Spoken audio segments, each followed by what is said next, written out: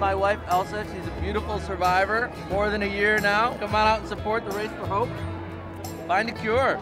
We're walking for my son Marty, who died of a brain tumor at the age of 19.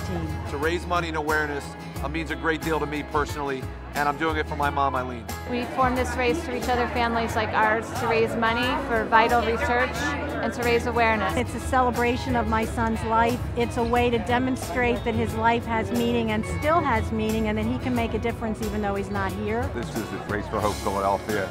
It's in honor of my wife Eileen. This is a tribute to her enthusiasm, her courage. Ready? Get set. Go! More than 200,000 brain tumors are diagnosed in the U.S. every year.